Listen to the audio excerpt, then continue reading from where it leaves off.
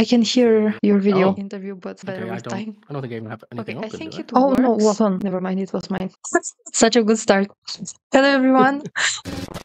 I'm excited to welcome Jason, a leading voice in Unity and C# game development. You have helped countless developers navigate everything from efficient design patterns to performance optimization. Jason, it's a pleasure to have you here. Thanks for joining. Thanks for having me. It's always fun to chat about anything in this area. Yeah, true.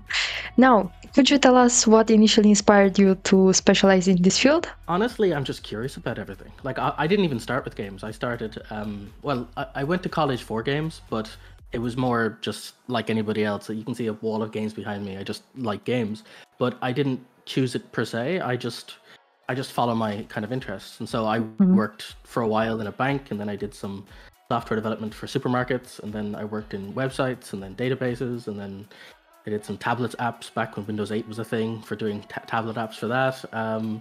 Yeah, and then I kind of given up on games because there wasn't much in Ireland for game development, and so I just went to sort of enterprise software and DevOps, and then randomly I joined the Oculus Discord for creating VR games, and I was following the Kickstarter and just sort of going into that area. And then I met a bunch of people, made a lot of little mini games there, and it ended up sort of turning into a job. And now I've been doing Unity development and contracting for probably 10 years now. So yeah, it's sort of a bit random. I got there in the end, I guess. Very interesting journey. I love to hear more about your creative process. What steps do you take when approaching a new project or idea? I can get bored very easily. What keeps me interested is everything is always more complicated than you think. And that can be a bad thing or it can be a good thing.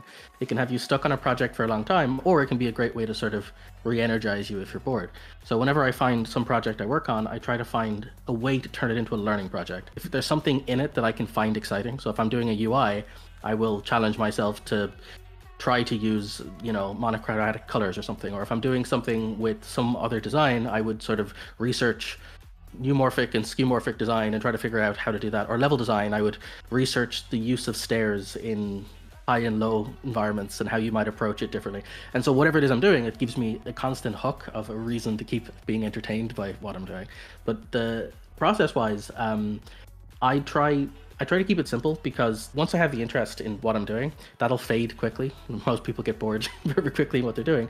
So for me, it has to be tight loops. So I'll basically do, from the book Lean Startup, Eric Ries, there's this idea of validated learning. So I basically come up with a theory. I say, is it fun too? Or would it be cool if, or would I enjoy X? And then I would just make the smallest test for that. I would just use something like Trello or something simple, and I'll repeat the loop, and I'll just keep adding features and testing the theory. And that way, if I try to pick something too big, I'll never finish it. So I always try to keep the loops sort of small. Very interesting. We also have a comment. I know JavaScript. Can I shift to game development? Yeah, honestly, I say this a lot, that all software is basically the same. Like, the hard thing to learn about software isn't the language. The hard thing to learn about software is the logic. So there's the concept of variables and flow and learning how everything works together. If you know that in one language, you'll quite easily transition to the next. So the way it usually works, from what I've seen, and I do a lot of tutoring, and I used to teach back in college, I used to help out with something called Coder Dojo. Your first language will take you a year or two to be able to just work in. Your next language might take you 2-3 months. And then after that, it's 2 months-ish or less for every language, because the core structure is always the same. So yeah, honestly, you can make a game in anything. Minecraft is in Java, and I mean, even though they're the same names, Java and JavaScript may not be the same, but there are a lot of JavaScript games. And I came from ActionScript 2, which is what a lot of Flash games were made in. And that looks a lot like JavaScript, very similar language, especially 2. 3 is a bit more object-oriented, but you can make games in anything. So yeah, I'd have no problem with it. And coding isn't even the most important part, as I'm sure you can attest to. It's stressful, but it's not. You have to know all the other stuff. You have to know how to place objects and how to manage things and the level design and the UI stuff. So yeah, I wouldn't worry if programming is the thing that people are worried about. And now a question that popped into my head. Do you think is there any dead programming language? Unfortunately, no. And that's only because what's funny is what's dead to one person is really alive to another. And I know this a lot from enterprise. For example, I used to work with a piece of software called Metastorm. Now, Metastorm is dead. You can't buy it anymore. It was a piece of software that was used by businesses internally to build what are called BPM processes, or business process management tools. So basically, if you want to build a piece of software and you don't want to build an entire piece of software and all the management, but you want to manage sort of some internal rules. If someone wants to go on holiday, they need to ask James, and he does if they want to build that rule, it's like, how much software do you want to build for that? And this is before like Notion and other web tools were available. You would write your own tools, and this little piece of software would let you drag nodes together and sort of build very simple applications, and it would automatically build the database, automatically hook a bunch of things and make a JavaScript front end. My point is, that piece of software, as small as it is used by about 12 big companies. I'm talking like multi-million-dollar companies, and there's like 50 people in the world who are really good at it. And at the time, I was learning this thing, and I could have just lived there for the rest of my life and done I could have earned a lot of money being one of the few people in the world who does this thing. And so a lot of large companies live forever on older languages because there needs to be someone to manage this thing. No one's going to rewrite 30 years of existing software. And so whatever language you like, you will find somebody who will pay you to use it, guaranteed. Now, a question that's likely on many minds. Why haven't you posted on YouTube recently? Is there any chance you'll return to the platform? I have been thinking about it. I actually put a video on my second channel, just Jason Storey 2, a couple of days last week, I think, where I was just talking about how I use my tools and automation and stuff.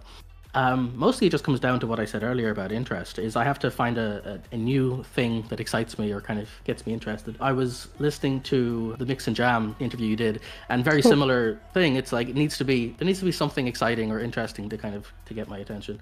And I find the problem is a lot of the stuff I look into is very complicated. And it's one thing to learn how to do something, it's a whole other thing to turn it into content. So once you've decided what it is, you have to figure out, am I teaching it or am I showing it off? If I'm showing it off, am I explaining complicated parts of it, or am I trying to demonstrate why it's useful? And so that's the tough part for me. If I'm debating doing some more kind of live things, or just maybe recording while I work and then cutting it up into videos or something. But coming up with formulated videos has been far too much work after learning something, that I'm trying to find a simpler approach. But I do want to make more content, and I have time now. I've recently had a bit more free time to work on things, so it's on the cards. I've got my videos set up and everything, so we're working on things. I'm happy to hear that, though. I really like your videos, and also thank you very much for watching that interview. It means a lot, for real. Yeah, no, it's good. Like you said, in your own stuff, it's fun talking to different people and seeing their perspectives and where we relate on certain things. It's always kind of fun.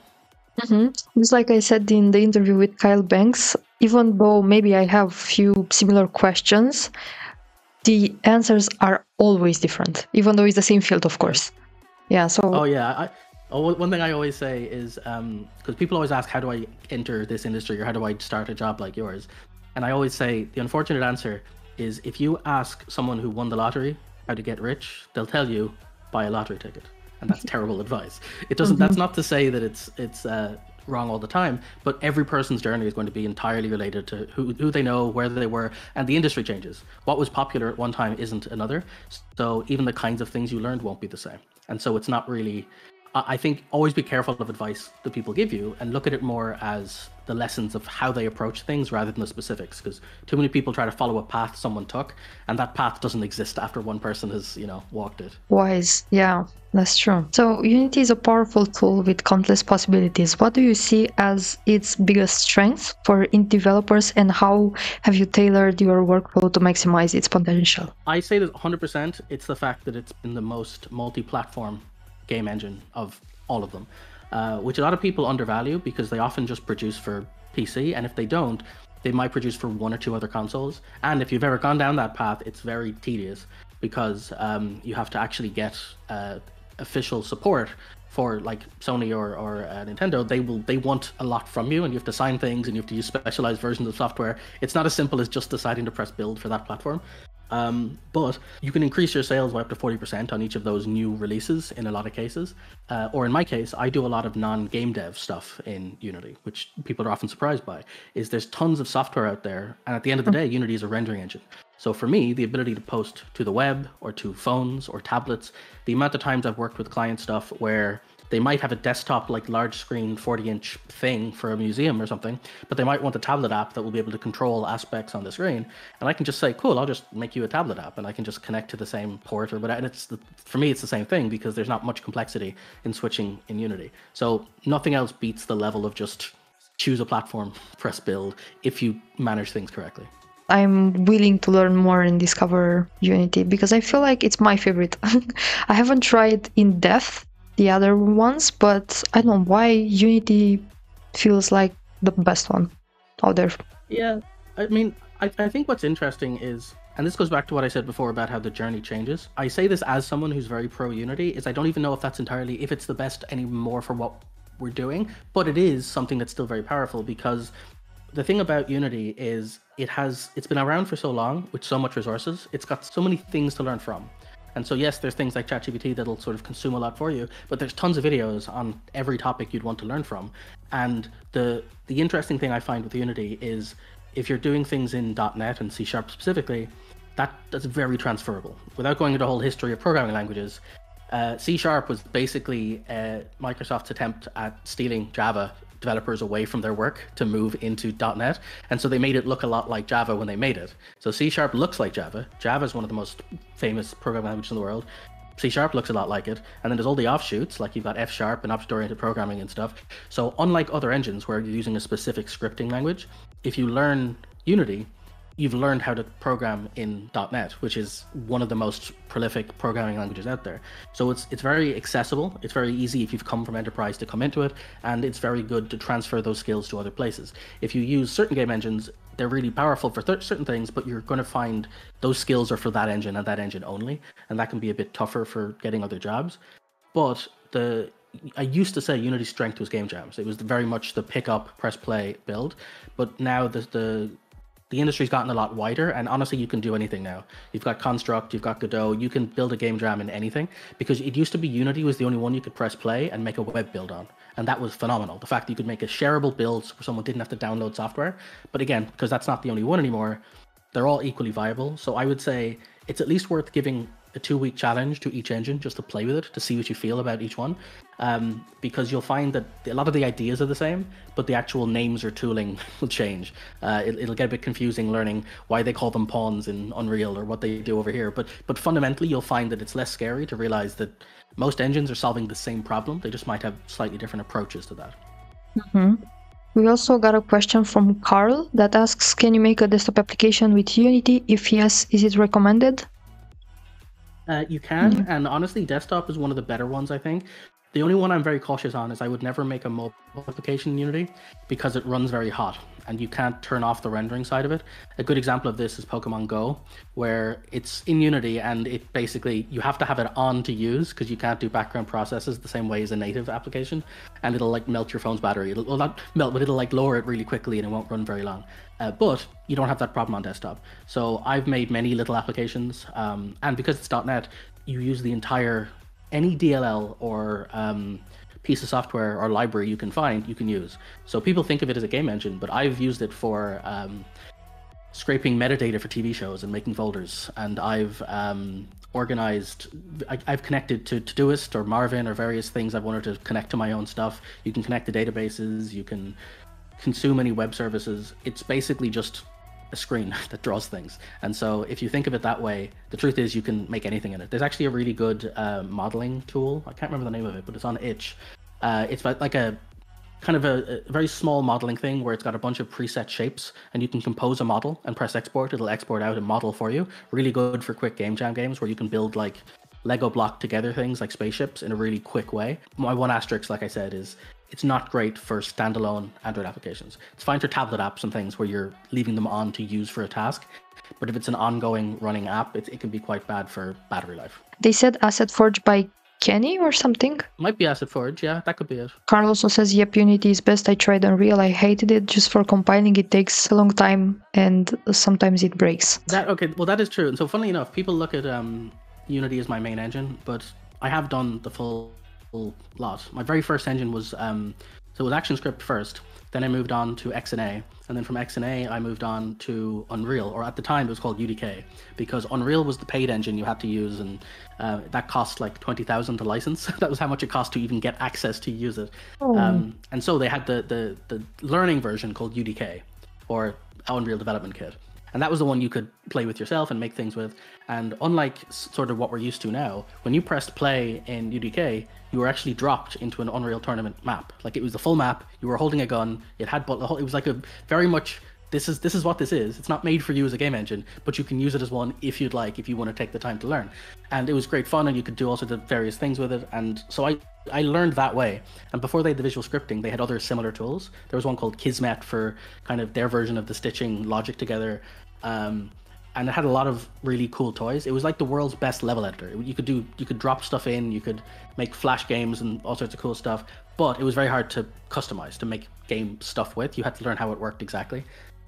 Yeah, there's a lot of problems with it. My short answer I give people is, if you're making games by yourself, Unreal is not ideal, because it's very technical in each area. If you have 4 or 5 people and one person can dedicate themselves to certain areas, you could do really good stuff. But if you're learning everything yourself, Unity will help you out a lot more at some of those earlier stages. What are the biggest challenges you face in your work, and how do you approach overcoming them?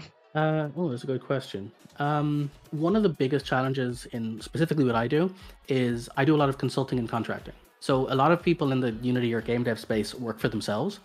And one thing you take for granted is you know what you want. But if you work for other people, you don't really know what they want.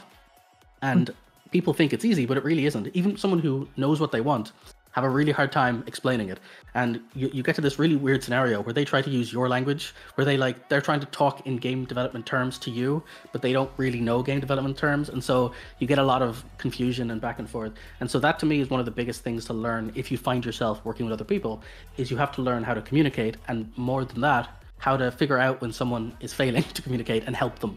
And so one of the things I do a lot is, there's loads of great books on basically business and project management and those kinds of things. And they teach you how to talk to people and get ideas from them. So for me, one of the biggest challenges to work with is when you meet someone new is try to talk around the project first. Find out what their goals are. Because oftentimes they'll say, we need a project that does this. You'll be like, hang on a second, is your goal to do this? And they say yes. Okay, well then actually we could do it A, B, or C. And they're like, oh, that'll be easier. A simple example I usually give is, I worked with one client and they asked for a Skype type integration into the application. Now, they don't really want Skype. That's not what they meant. They meant a video player. So that's already not quite the same thing. Someone who wasn't really paying attention might have gone off and tried to figure out how to put Skype into Unity, and they would have been on the wrong track altogether. The second thing is, once I've talked to them more, they were like, oh, we just need people to communicate. And I was like, well, video and audio can be done separately, and if you do video, you have to deal with the extra bandwidth and the costs and the issues with that. And so after we went back and forth, they realized all they actually wanted was the ability to have voice over IP. Just a very simple add some pun voice, and I could have wasted a lot of time and their money and everything else if I wasn't really listening to what their actual goals are. They're just using the language they're familiar with, saying do things in Skype. So learning communication skills, as silly as it sounds, is probably one of the #1 things that I recommend for the kind, if you do get into consulting and contracting. You need to know when to not waste your time and theirs, you know. Thank you very much. I didn't expect this answer. Yeah, Carl also says why JavaScript was removed from Unity. I think Unity supported JavaScript, and JJ said, yeah, including Boo language. Yes, Boo was the language. The game Thomas Was Alone is written in Boo. Unity technically never supported JavaScript. This is one of those little like asterisks. It doesn't really support JavaScript. What it would do is it would let you write JavaScript-like syntax. So it would look like you're writing JavaScript, and then it would convert that to C# behind the scenes for you. And that had some real good strengths and weaknesses. The strengths were, if you were familiar with JavaScript, it's like, cool, I can just write the language I'm used to. Except there's edge cases where it wouldn't quite work as expected. And if you would download assets, you'd have to download some assets in C#, some in JavaScript. And if you were an asset developer, you'd have to produce assets on different sides. And there was ways to communicate back and forth with these like protocol stuff. Long story short, it was a real mess. If you were an asset developer, you would have twice as much work. If you're someone learning, you didn't know if the tutorial you were following is going to be in JavaScript or in C# and when it would be the ones that would work or not. And so just like people complain now about the multiple rendering pipelines, which they're now moving away from, say, imagine that, but on the actual programming language itself. Imagine your entire project is bouncing back and forth between 3 languages, and you're trying to figure out who scripts and what, and how do I communicate between those. So that's why they got rid of it, and I think it was a good thing they did. From your perspective, what are some common mistakes that beginners make in Unity, and how can they sidestep these pitfalls? Oh, there's so many you could go through. I would say... Name all. Okay, I'll split it into two categories. Okay. The first is, if you come from, I'd say, normal coding, or if you have a job in programming or software, you'll often come to game development and try to apply what you learned over there, over here. And it sounds obvious, like I went and learned programming here, it should be the same thing. But paradigms are hugely different. In enterprise development, for example, you're building an application like we talked about. It's what's considered event-driven applications. So you're building applications where the goal is wait till someone clicks something, respond. And so the things you can get away with in terms of time and development are very different than what are called loop-driven applications, which are games, which are constantly running a frames per second loop. And so a lot of the best practices or things you've learned don't really apply back and forth, because memory is more important in games and the efficiency of how things and pipelines work, when consistency of rules is more important for business applications. So if you're dealing with banking software, you want to make sure that you can't accidentally put a zero and add, on an account balance or something. But in a game, we don't really mind if the numbers go a bit crazy, as long as it renders fast and we can kind of fix those numbers as we go. So the entire philosophy of design is very different between both sides. So if you come from enterprise, take your time to do it the Unity way. A lot of people basically, what I say is fight Unity when they first move into Unity, because it uses a model called a component architecture. And if you've never used a component architecture, you might think this is wrong. I can do it better using my way that I learned from my software, and you'll make it harder for yourself. And I say this because I did that for 2 years. So don't do that. Don't waste your time trying to apply what you know from somewhere else over. That's one. And then on the other side, you've got people who come to Unity first, and they're basically writing scripts and doing sort of simple things. The obvious answer there is tutorial hell, as everyone calls it, which is you hit this wall where you start following guides and they're great, but there's this like zone of comfort where you're like, I know just enough that I can keep repeating these. I can keep doing shooting demos and I can keep doing little towers and things. And I've learned that and I've watched 50 videos on it. And there's like, the next step seems impossible because there's always tutorials for here, then a big gap, and the tutorials for here, and like nobody knows how to cross that boundary, and everyone's really confused, and you kind of get stuck here because it's comfortable. And the trick that I recommend is you always want to be slightly further than your level of comfort. If you're finding everything easy, or you're thinking that nothing seems particularly confusing, then you can live there forever and you'll never really learn anything, and you won't be happy with yourself doing things. If you're trying to make an MMO for your first game, you're looking at the wrong direction and you're way past your skill level, and you'll end up wasting your time and building things that you won't be happy with. The answer is to find something that sounds easy and then like add a twist to it. Just push a little bit more and go, could I add X to it? Could I make it a bit more complicated? Because everything will always be more complicated than you think. So pick something you've never heard about and just a little bit more, and keep pushing yourself slightly out of your comfort zone. And that's how you'll always feel like you're learning something new. Just like we did in the live stream when you joined and you told me about the sounds. Thank you very much for that. Yeah, it's out. Happy to help. Yeah, the game. I mean, the demo is out now, but yeah. Yeah, no, I saw your video on it. Yeah, oh, so it's good. It's good to complete it. Like you finished the loop and you had the different UI set up, and it's always good to explain that too to people, that the process that to your, as you even did in the video, your ideas change, right? Like you do a UI, it looks finished. Some people might give up and say, well, it's done, but you had a goal, you changed it, and you showed how to change it over time. I love that with watching video essays and devlogs, because a lot of people miss that part. They kind of, when you see a finished product, it looks like it's done, but no, actually, oftentimes people change their mind and it goes through multiple variations, and it's good to set that expectation. Otherwise, people get frustrated early and think, I can't just press a button and make it work like Sebastian Lag does. And it's like, no, watch his videos again. He regularly shows how he's wasted hours trying to solve the small problem. Yeah, I think I have more failures than success in general in this field. So this is why I feel like doing exactly what I'm doing and not pretending, oh, this is the final product, because it's not. It's not. Like, the frustration is definitely there. Carl also asks, is UniTask recommended over Courtine? I use ChatGPT to replace UniTask with Courtine. So I'll explain what they are just so everyone's familiar. Thank you. So in Unity, when you write code, it's as I said, it's a loop-driven system. So if I write print hello in a loop, it'll print hello as many times or ticks as the game can do. And the tick is based on frame rate. So if the game is running at 60 frames a second, it'll print hello 60 times. And that's fine, but oftentimes you've got work that needs doing, like load all things in the level. And that's going to take longer than 60 frames to load everything. And so what you want to do is split that up over multiple steps. And the way you do that is you can run things. People think about it in terms of parallel, but it's not actually in parallel. What a coroutine does is it says, do this thing, and then just wait until the end of the next frame. Now do this bit. So if I know I'm doing a lot of work, I can basically split it up into chunks, and then do each chunk, say, load 10% this frame, then 10% next frame, 10%, and that'll avoid it stuttering. Otherwise, it'll freeze for the duration as it loads, and then it'll come back again, and you don't want it to do that. So coroutines are great, but the mistake people make is they think coroutines are asynchronous. They think they run parallel to the game. They don't. It just cuts the work up between multiple frames. And then the reason people mention UniTask is parallel. It can run multiple things in using the task parallel library, which is part of .NET.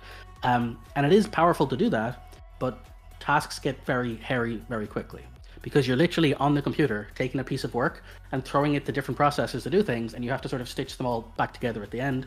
And you can find things like if it throws an error over here, but you're not actually listening because you're over here, you don't see the error, and suddenly it doesn't just show you the error, it disappears. The error is gone now. Whatever it was doing just failed. So you have to understand all these extra complicated things. Short answer is it's useful, but I don't think it's recommended or one of those things you should use unless you already have it working or you're comfortable.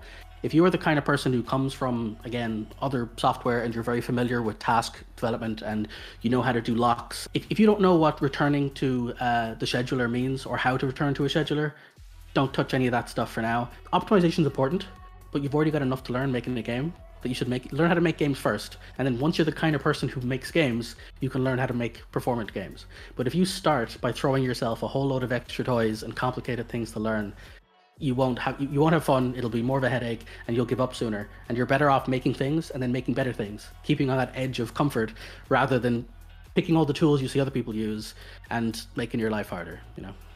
And the best way of learning how to make games is start. To start? Okay. Yeah, like the jokes aside, I think the truth is just pick something you enjoy and start doing it. Like it's I could go on a whole big essay on this, is that I do think making something is like three parts. It's what's exciting enough to get you started, what'll keep you going if you're feeling low motivation, and then how do you actually keep going after you finish projects, because you could be really excited and keep going, but then work for 3 years, it doesn't do what you want, and then get fed up and give up. So each phase has a different motivation or reasoning behind it. But as far as getting started, that's the easy part. That's just basically find something cool within reason, learn how it works, and make it. And if it turns out it's too big, pick a smaller piece and keep doing that till you find something that you can achieve. And there's lots of really cool things you can achieve in a very short amount of time. If you want to make, again, large game like a first-person shooter, you won't do that in the first week. That just won't happen.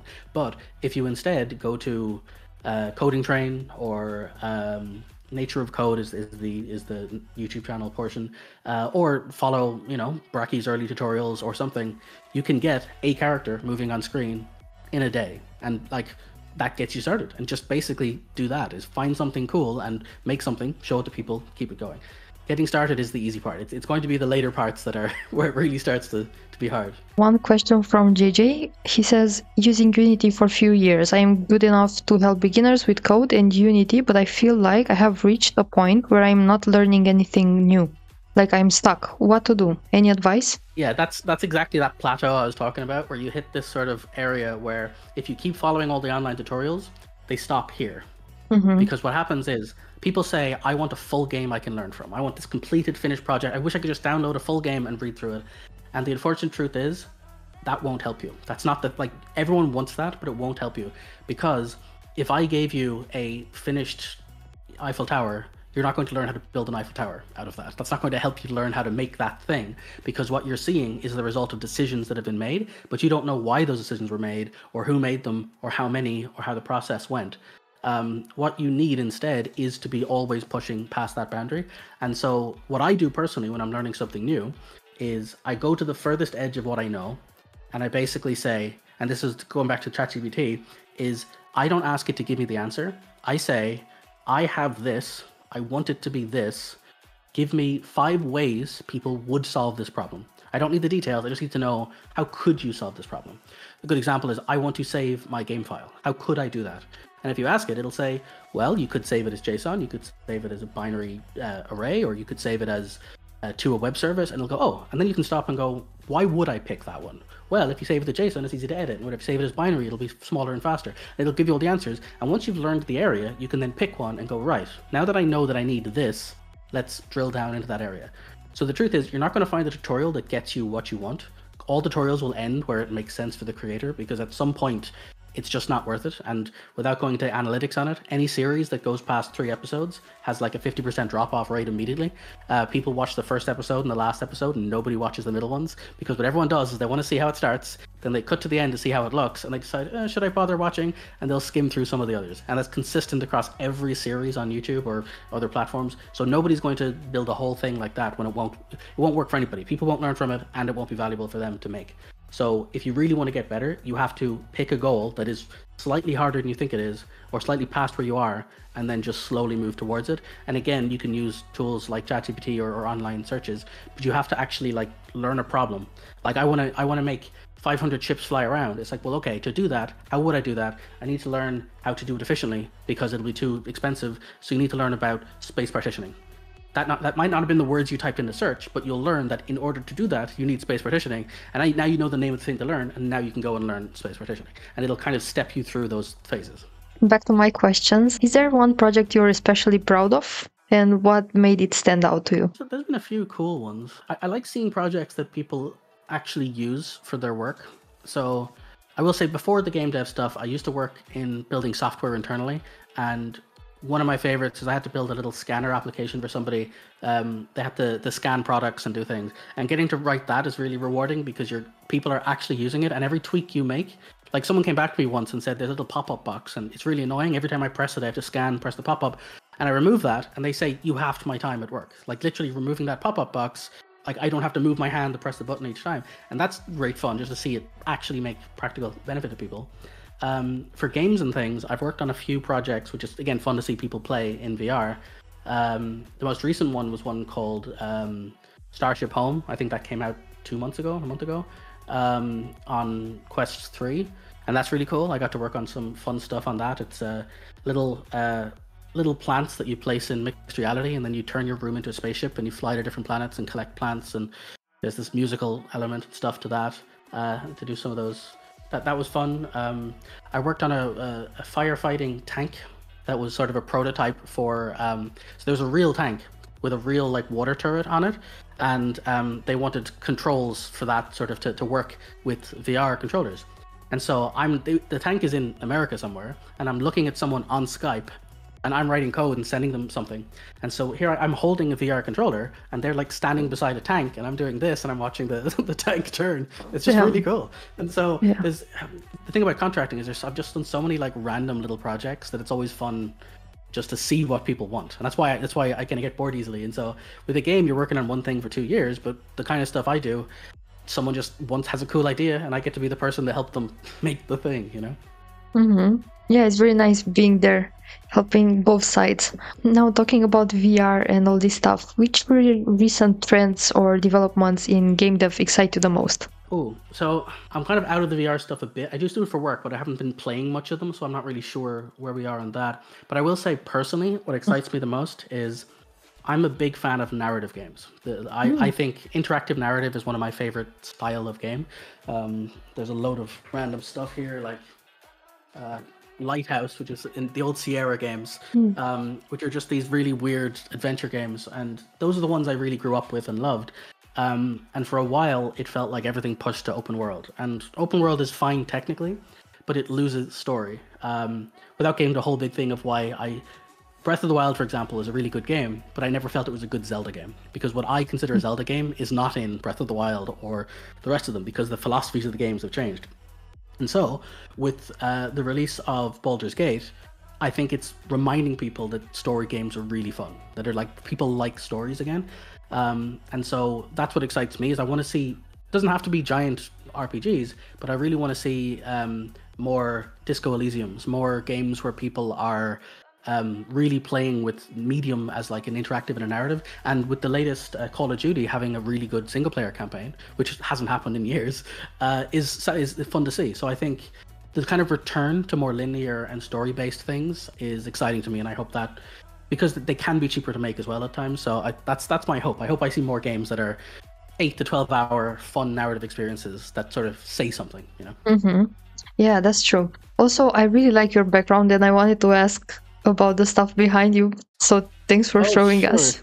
No, like, Yeah, oh my god, this is so cool. Oh my god. Oh my goodness.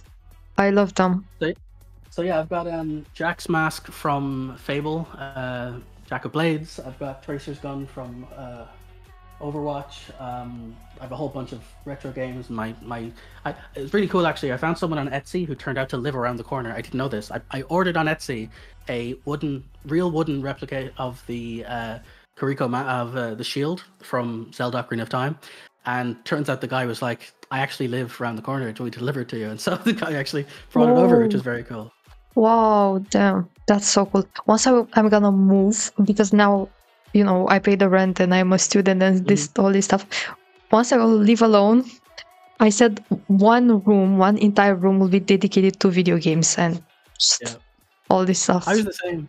For years, I was the same. I was like, I'll just move. I'm never going to settle down. I won't bother. And then I started doing YouTube stuff, and I was like, okay, I'm going to do the YouTuber thing. And I sat down and I researched all the different stuff. I got the famous Kallax cubes back there because they're really good for showing little kind of things. And I found old games I wanted to get collections of, and I now have the full the YouTuber background. And it is fun. It's nice having a place that sort of represents you and all of the like weird games that you particularly grew up with that may not be the popular ones that other people remember, you know. Exactly, yeah. I also want to put something on my walls because I feel like they're way too empty and this is not my personality. So yeah, I totally understand. One of my favorite things I have is, it's out of frame unfortunately, but I have a full replica of Majora's Mask from Majora's Mask. It's this full actual like giant mask, been hand painted and stuff. It's gorgeous. It's if the whole place is on fire, it's probably the thing I'd grab as I was running out the door. So good to know. Carl also asks why Unity Dots is so hard. Oh yeah, Dots is very hard, and the reason Dots is hard is because it's a fundamentally different architecture. So I mentioned Overwatch earlier. Overwatch is written in, it's not Dots, but it's the same architectural principles that Dots is built on. Because it's not in Unity, but it uses the same philosophy of design. There's loads of ways to think about software. It gets really technical into how the memory is stored. But the basic idea is when you write games, there's things that make sense for you as a designer, and there's things that make sense for the other person. Here's a really silly example. If you go to a restaurant that deals with lots of people, it might make more sense linguistically to communicate by saying, table number 5 has ordered a burger and a salad and whatever, but that's very slow. And if you're doing that all the time, you're not going to get through as many customers as you need to. But if you learn the sort of like sub-language of saying 7 for 5, like what's that? Table 7, well, you know, number 7 for table 5, then internally you build a system that's considerably faster. And the thing about Dots is sort of speaking more to the memory managed side of how the software works. And you have to learn how to speak that language, basically. And it's going to be a lot harder because you're learning more closely how the computer thinks, how it basically packages memory and how it stores things in contiguous arrays. And you're trying to learn how to manage that information in a way that marshals data back and forth, because the way computers work is kind of like a kitchen, because it's in a restaurant, you've got front of house, back of house, and each area does their own job. You've got people, it's like whole different buildings, and you communicate by sending food back and forth and orders. And so with the computer, you've got these pipelines between the graphics and the rest of the system. And so each one of these pipelines has communication channels, and basically it gets very complicated, and it's useful to learn because it's very good to know these things. It helps you make good decisions. But going back to what we said before, once you learn to make games, you can then learn to make performant games. But first learn to make games. It's more important than getting too hung in the weeds on what specific people or engines or whatever people do. Also, another interesting question, why big AAA studios avoid Unity most of the time and prefer Unreal? Unreal is hard and bloated. Well, again, that's also very complicated. Well, the truth is, most studios preferred their own engine. That was the short answer. Right up until very recently, every studio used their own game engine. And the answer is simply, it's faster once you get started. Once you've built your engine, it works exactly for what you want to do, and everyone in-house already knows how to use it, and you can solve your own problems. The other side of the coin would be using someone else's tools and dealing with whatever features they have, but then you don't have access to the source code. And so some engines you'd have to pay extra to get access to the source code. And so you can do that. You could do that with Unity, and you could do that with Unreal, where you can pay them extra money to get access to the source code and make modifications. But companies didn't want to do that because now their entire company is built on another company. If that company doubles their prices or comes up with a terrible business model that annoys everybody, then they're in trouble, right? And they don't want to do that. And so for years, nobody wanted to use a different engine.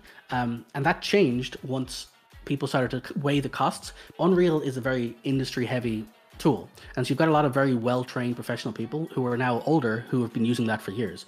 So if you're making a game, if you start in Unity, you've got a lot of younger people who know Unity, but a lot of the older people were familiar with Unreal. And so they're going to hire the people who have more experience making those kinds of games. And then the problem is, once you've started that, you're going to stay that way. If I've built 3 games now in Unreal with people I know, I'm going to keep making games in Unreal with people I know. And so Unity would be, you'd have to start with a new engine with new people. And that's not to say it can't be done, but it has to be a risk. And as we all know in the games industry, they don't like risk. Risk is a very dangerous thing. And so companies would rather build their own thing than kind of lean into a different engine. How do you see the game development field evolving over the next few years, and where do you think indie developers will fit in? Well, with the modern nonsense going on, it's very hard to know the answer to that question. I think anybody who says they know the answer is probably lying. I think the truth is more... The one thing I would say is everyone talks about AI, and I admit, I like the phrase people say AI is like a train. You have an option to be in front of it, on it, or under it. And so these days you have to make your decision. You have to decide to be on board to some degree. Doesn't mean you have to use it every day, but you need to understand it well enough to know what it can or can't do, or it'll pass you by. And so it's worth, if you are going to be in games, you need to at least know it enough to give more substantial critiques than just saying, I don't like it because it steals art. I mean, that's a fair complaint, but you should know what you're complaining about effectively because it's going to be important to you. So I think that's probably the biggest thing, is AI will be used in games. We could argue if it's a good thing or a bad thing as a separate conversation, but it will happen. And so that's going to be the biggest change. It's going to become a part of games for no other reason than games are very expensive. And the current drop off with the games industry is more to do with overhiring during the pandemic than it is anything else. A lot of people think the games industry is crashing. It totally isn't. It's actually still got more hiring now than it did pre-pandemic. It's just it looks bad because people are averaging back out for all of the mistaken overhiring that was done before. But the model's not sustainable. Just like with TV before, a lot of people didn't realize that the Netflix in a way kind of killed television production because of there's a whole philosophy of why that's a problem it did a lot of damage to its own industry in a way that it didn't realize it was doing. And games are going a similar way. And so what's going to happen is there'll be a lot more smaller games made where the focus on cutting down costs for development, and that's going to include a lot of AI. And so the question is, how can we still keep some honest art and interesting stuff going on in an environment that's going to be aiming towards smaller and more tooling? And so I think the best way to do that is to understand the tools and to figure out a way to create good things with them. Also, Phil says use AI as Google. Yeah, I mean, I would say that personally, I think it's terrible for that. Like, it comes down to what you want to use it for. A lot of people will use ChatGPT, for example, and say, write me the answer to this problem. But it's really bad at that. That's not what it's good for at all. The description I used earlier about using it to ask questions is what it's good for. Think of it as hiring a bad assistant. Like, if you're hiring an assistant who's only half listening to you, that's not really interested in the job, you don't want to give them really important stuff, and you don't want to ask them to do things where the accuracy is important. But what you do is you can give them work that will be a lot of time, and they can cut the time down for you. And so for me, I use it for things like, how might I do this problem? There's 10 ways I could do it. Tell me what different ways I could approach it, or what are the things I should consider? And then once it's given me the legwork, it's gone and run around and collected things for me.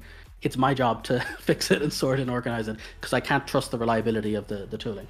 And so I think going forward, it's really bad for things where you want direct answers, but it's really good for just collating information for you. But if you are going to use AI, Perplexity is the best Google search at the moment of all of the tools. Marl also asks, if asset flip is bad, why do they make assets free and public domain? Asset flips is actually, so on my Discord, that's one of the biggest conversations. We talk about asset flips a lot and the use of assets and various things. And people know I have an interesting relationship with that particular question, because I think assets are fine and they're actually very practical, but you have to use them correctly. A good example of this would be games like David Whaley's The First Tree. Exactly, yeah, I love that. Mm-hmm. Like, he made a very good top-selling multi-platform game because he learned that the trick was lean into what he can do and outsource what he can. So he bought models and then he painted the textures himself. If he hadn't painted the textures himself, it would have looked like an asset flip. It's why I personally don't recommend people use Cinti characters as their primary character, because if you put a Cinti face on your thumbnail, it's a Cinti character. There's no way around it. It looks exactly like every other Cinti character. So feel free to use assets, but you use them to sort of prop up areas, things like trees, backgrounds, or build things where it's not the core of your game. But whatever the identity of your game is, those shouldn't be asset flips. But yeah, other than that, it's the other part of it too, without getting into too much detail on assets. The problem with assets is a lot of assets are, to sell on an asset store, they have to look really cool. But to look really cool, they have to be very unique. But if they're really unique, you can't add a single unique thing to your game if you now can't make other things like it, which means you have to hire people to make matching things or buy more from the developer, and they won't always have what your game needs in particular. So you have to find a middle ground between buying things that will fit your game, but in a way that you can modify them so they support what you're building. So it can be complicated. I also use a lot of asset flips because I feel like I have to do a lot of projects for the university, right? And there's a lot of time pressure. So I feel like I don't have enough time to actually start modeling them myself, piece by piece and everything. So I take them from the Unity asset store. But yeah, I think what you just said, it's very important to keep in mind while you create your own stuff that you want to launch, of course, because during summer I started to work on a game by myself, just out of nowhere. Literally, I had this one idea of creating something, and I just import a lot of stuff that don't really go along with each other, but I use colors that somehow match.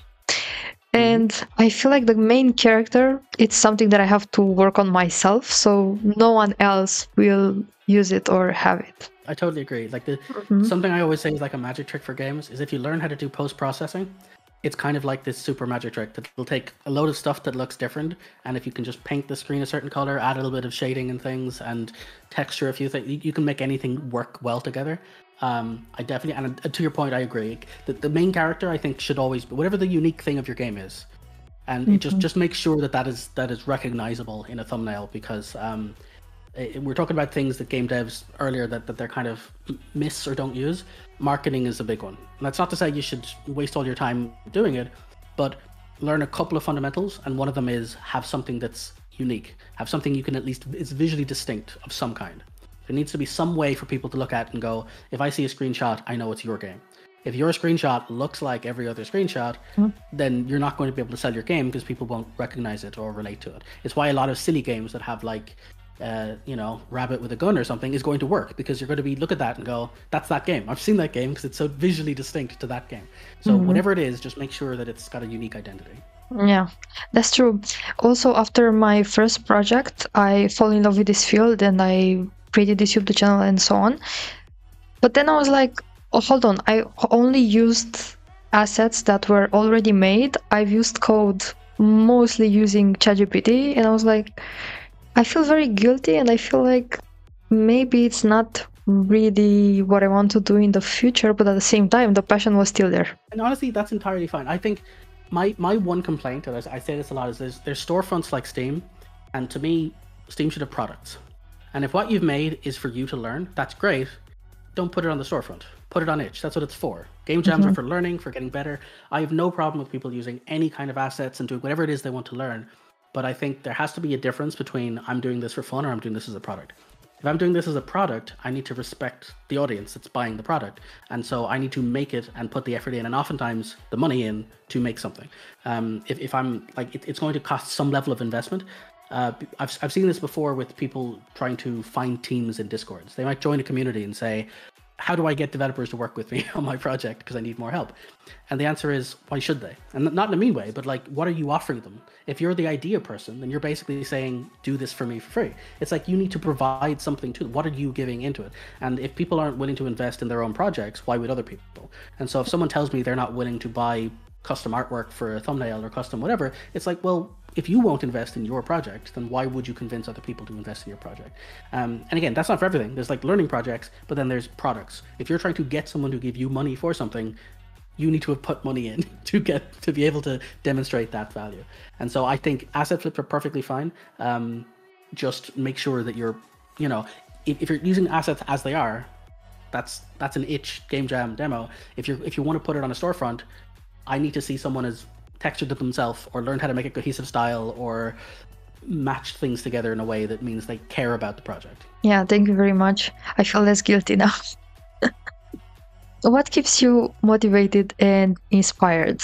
I know you said that you need something new in order to continue, but besides that, what really keeps you motivated? Honestly, just the sheer complexity of game dev in a good way. Like it's because of that, because there's always something. I love learning new things, and so I could be working on some code for some AI thing, and it's starting to stress me out. It's too complicated, and I'm not really understanding it.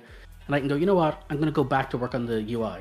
But now I can start going, okay, for the UI, let's research other games. Let's go to some of the UI websites and find some examples of other games, or maybe I want to research Gestalt theory of placement, and you start looking into the UI themes, or if you're doing animations and go, okay, well, how if I tween an animation on screen, how much should I animate it? And you start looking into, well, Apple have an entire style guide for how they use animations, and Google have an entire style guide for how they do it, and oh, they use this particular easing curve. No matter what it is you want to learn, there's always like more information and more things. So for me, and as a random side note, it's why I used to play a lot of Overwatch.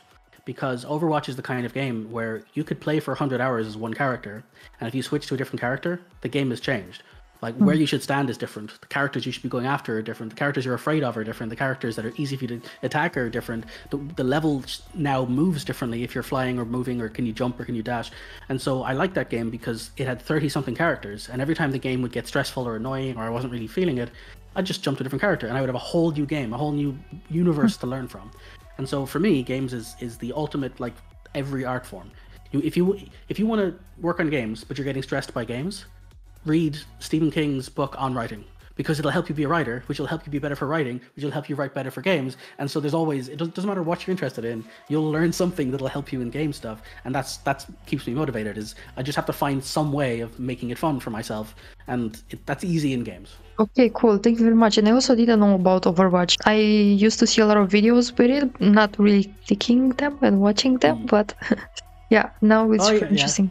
Yeah. It's one of those, I don't like multiplayer games. Like, I would say don't like, I mean, I grew up playing Halo 3 and all the others, and I played lots of multiplayer, but I don't play MMOs much. I don't play lots of multiplayer games, but Overwatch, like, is such a standout for me. I played thousands of hours of Overwatch. All my other games are single player narrative games. So this one game, it just hooked me in a way I couldn't really explain. And so I was researching it. I was like, why do I like this game? Like, I don't understand myself why I like this game. And so I started researching. It's like, okay, well, they've got sound design that's done really good here, and I like the level, I like the way the story stuff works, I like the way the characters stand. And I learned all about combat stuff, and did the whole, I read The Art of War and how it applies to things. It's crazy. Like, the whole lot of stuff is really interesting in terms of the philosophy of design, and it's a very interesting game. And I think that's, again, anything ties into everything else. And for me, learning that game taught me a lot about the importance of sightlines and blocking geometry. And there's a lot of stuff that I wouldn't research by myself, but now makes sense in the context of learning for a game, you know? So Yama also says, wave frame was like that for me. Just switch frame, weapons, bam, totally different style. Yeah, and that's the great thing about games, is like your playstyle can change drastically. Even a game like Hades, if you do a run with a different weapon, it's a completely different game. It feels completely different in terms of how you're going to approach problems. Is there a lesson you've learned along the way that you wish you would known when you first started? If we're being very technical with Unity, it would be figure out how to deal with scenes early. That's one that I see a lot of people struggle, and myself for years, because there's like 10 ways to do it. Some work, some don't. Some work for small games, some work for big games. Find a solution that works for you early, because I've complained to Unity and about Unity a lot, specifically that the basics you get in other engines aren't in Unity. You don't get a pause menu out the gate. You don't get scene switching. You don't get a settings menu. And so learning how to do those things are very important, because you only really need one way to do them, because most of your games will be the same. But you do have to learn them. They're a separate problem. So I would say learn early on how to manage the concept of your game state, of like how you load scenes, how not to. And the thing I've mentioned before is I recommend doing that outside the life cycle of your game, using this don't destroy unload with the runtime initialize function. There's loads of videos that'll cover that better than I'll be able to here, but that's the specific one. If it's more broad, I would say that the number one thing I recommend people do is know if you're making a project to learn or a product. Because if you're making a project to learn, all the time you spend on it's probably valuable in some degree. But if you're making a product, a lot of that time can be wasted. And if you don't picture yourself sitting there and money falling out of your back pocket the whole time you sit there, you're going to end up spending a lot of time. And this isn't to be like saying games can't be fun, but my point is, one of the most depressing things I see, and I see it far too often, is people who spend a year to 3 years working on one project and either don't release it or they do release it and 50 people play it. And I don't want to see that. I don't want to see people waste their life on something and be, heartbroken when it doesn't work. And the truth is, it's because there's too many things to learn, and some of that stuff you only learn by putting a game out or having people play it.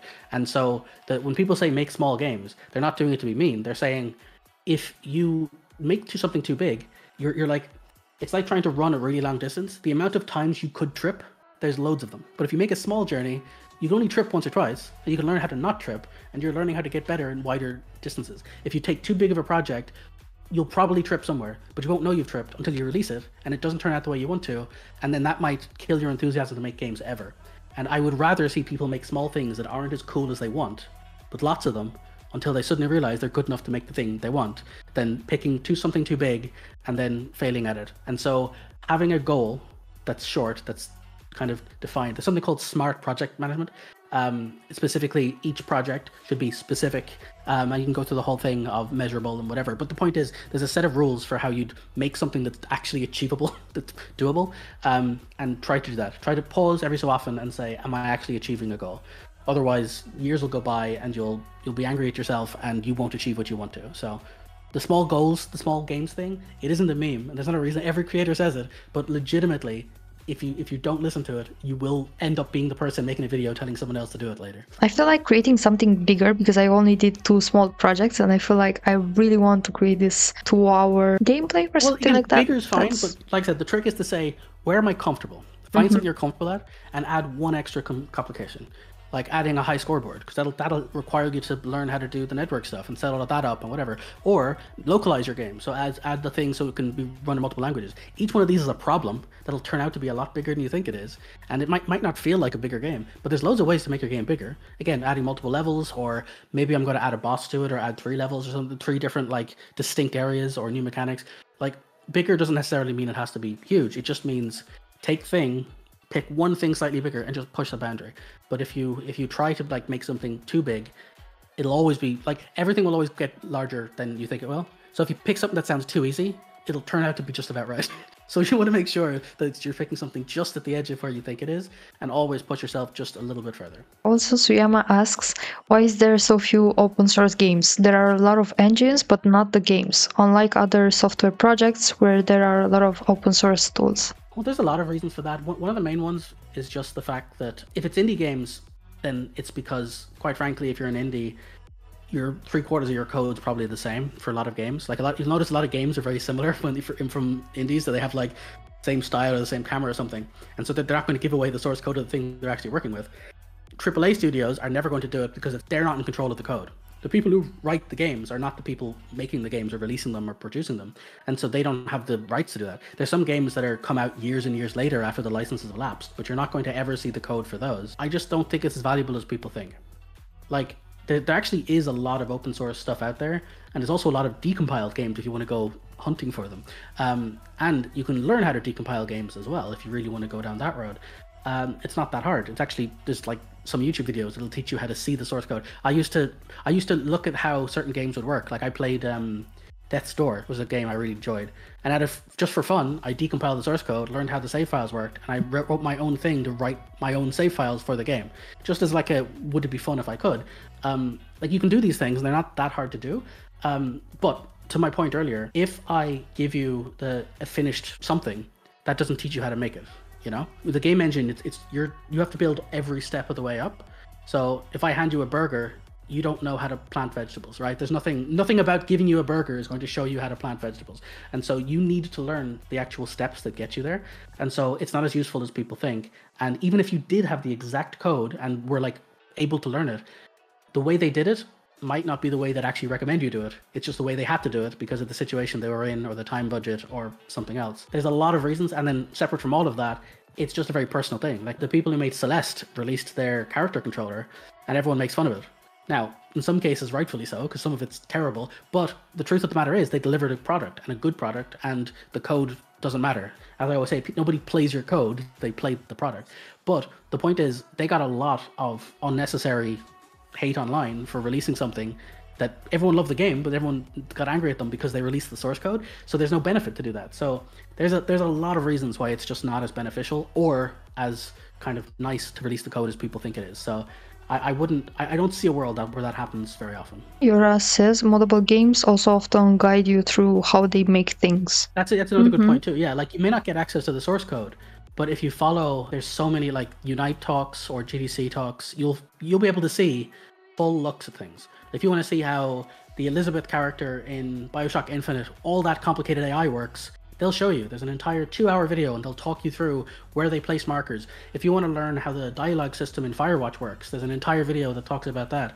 If you want to learn how Inside is one of the highest like performance-wise games in Unity on multiple platforms, they'll talk through all of the modifications they did and all of the different really neat tweaks to not using vectors and only using floats in certain areas for things just to like get the most performance for level loading. So they're not secrets. Like people think the companies aren't hiding the information from you. It's just the code isn't going to be as practical for you as some of the little bits of information that you can find if you kind of do the homework, you know? Yeah, so these were my questions. Thank you so much, Jason, for sharing your insights and experiences with us. We appreciate you taking the time to join and look forward to seeing how your work continues to inspire both new and seasoned developers in the industry. Best of luck with your future projects. And hopefully you will be back on the main channel, because I didn't know about the second one. Working on it. Yeah. Yeah. Hopefully. I'll hopefully get something fun out of it. I'm currently thinking about doing some stuff that's a bit more on... I've been thinking a lot about state and save files, and I want to do something fun where I explain binary stuff and how the save files work, how compression works, and how to do different kinds of save formats and memento pattern. There's a lot of fun. There's stuff there that I'm kind of thinking about doing something on, so we'll see if I can come up with a fun video. Looking forward to see it. Thank you very much. And thank you also, guys, for being here and for all these interesting questions. It was a pleasure. And yeah, hopefully we will collaborate in the future. Who knows? Thank you very much also for joining my live streams and suggesting me interesting things for my small games. Yeah. Okay. Thank you very much. Bye. Bye.